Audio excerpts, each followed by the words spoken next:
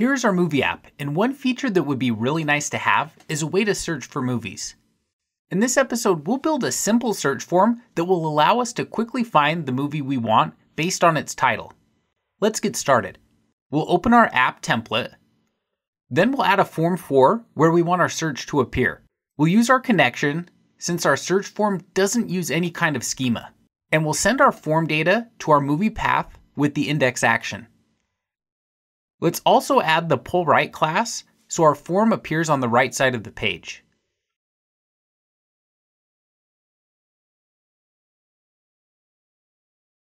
Now let's go back to the browser, and great, we see our form. Now let's try submitting a movie, and we get an error. That's because the form for defaults to a post, and our index action is a GET request. Let's update our search form to use GET as the method. Then let's go back to the browser and try our search again. And it loads the page, and we see our search params in the URL. Now let's check out our server logs so that we can see what the structure of our search looks like. We see that our search term will be the value of the key query in our params. Now that we know how to access our search term, we need to use it to search for our movies. So let's open our movie controller. And in our index action, we're ignoring the params. Let's change that since this will contain our search query. Then we can pass our params into the features list movies function. Now that we're passing our params in, let's open our features module and we'll update the list movies function to accept the params. Now that we have our params here, how can we use them to search for our movie? In episode 31, we learned how to compose ecto queries. Let's use that same pattern here. We want to create a simple pipeline that will build up our query and then hit the database. The first thing we'll need is our search term. We'll use getIn to get our query from the params.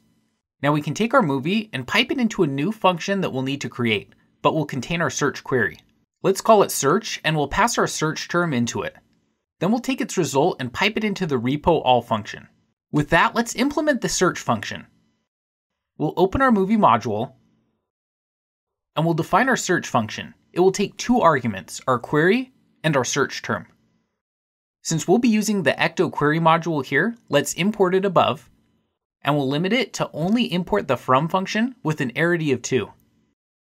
Now let's go back to our function, and let's wrap our search term in wildcards.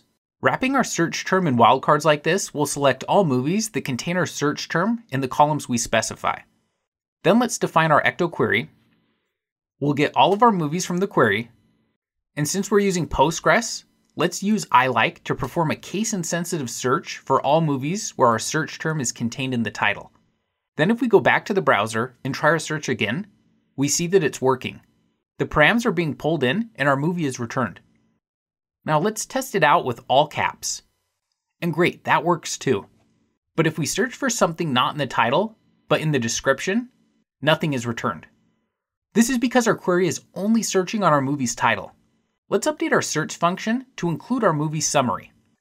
We'll go back to our movie module, and in our search function, let's add or where with another ILike for where our search is included in our movie summary. Now let's see if our updated search works. We'll go back to the browser and try a search term that is only in our movie summary. And great, it gives us the correct movie. That's it for this episode. Thanks for watching and happy coding.